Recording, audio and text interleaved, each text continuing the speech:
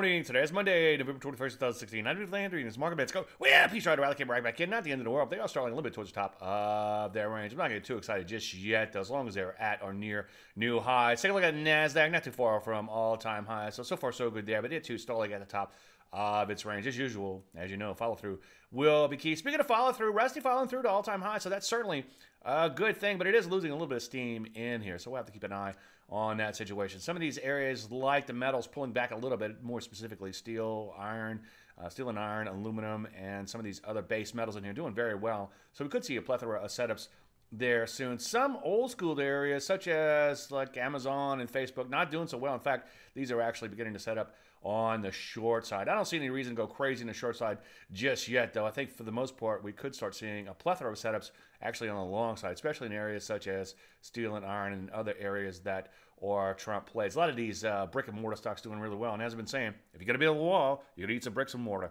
Any questions? As usual, Dave, DaveLandry.com. I'm Dave Landry, and you started Market Minute.